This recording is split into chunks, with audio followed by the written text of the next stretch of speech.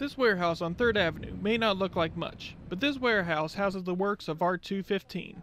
In this class, students can work with different mediums like wood and clay to create different pieces of art.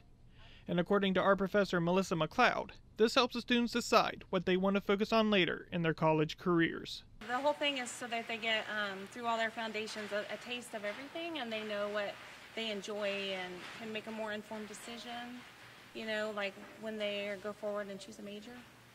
For their wood projects, the students created works of art that display different things, like the intricacies of the mind, made an environmental statement, or simply defy the laws of gravity.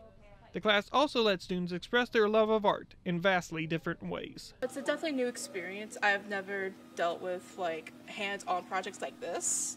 So this was my first time ever working with like actual tools and just with my hands.